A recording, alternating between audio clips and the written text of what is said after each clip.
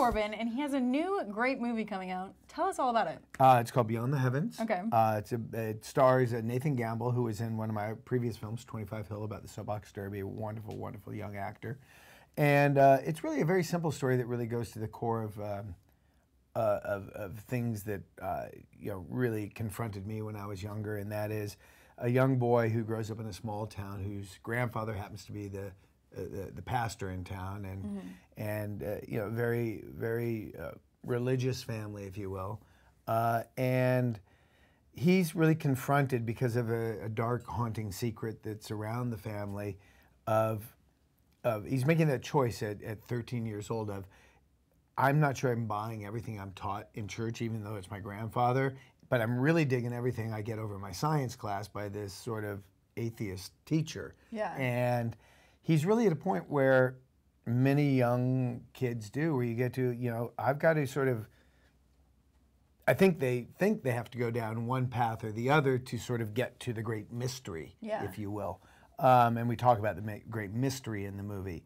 And he's seeking that truth, if you will.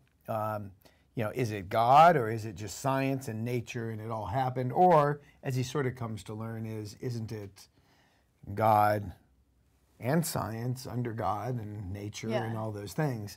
And it's really that story, that struggle, and like in all my movies, but he has to sort of solve a mystery to unlock the path he'll go on. If I have any sort of purpose to these films, it's to reach out to people, and I think one of the things that gets in the way of people with a relationship with God is being told how it has to be rather than sort of discovering it for yourself. And But this particular movie, like, what is the audience that you're aiming for? What age level?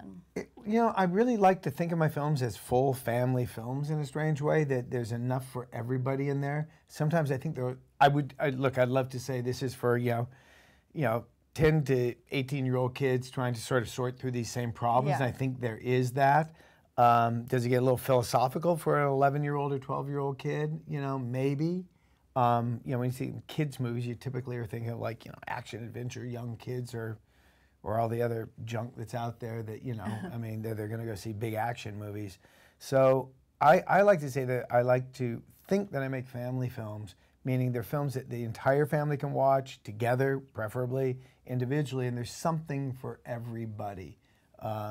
It comes out on October 1st through Echolite Studios. Okay. It should be in all the normal places where one buys a movie.